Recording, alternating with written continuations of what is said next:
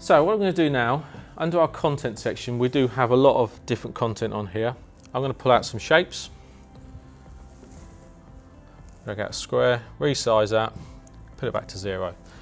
What we've got here is a split icon. So if I click the split icon at the top and then go to Tools and click Split, if you're teaching fractions, etc., what this allows us to do is equally split this square up. So I can drag it one way, and as you can see I've got some numbers. If I drag it down, so we can make that 3 by 3 square, it's now split that up for me. Just while I'm on content, you've got some blue folders which are pre-installed content if you like, clip art if you like. You've got different options here and they just drag out. And then I've got some green folders at the bottom and they're my directories. So this is where I've mapped a particular folder on a staff share drive, for instance. So again, if I go back to Tools Options, where we started with, I've got the folder icon.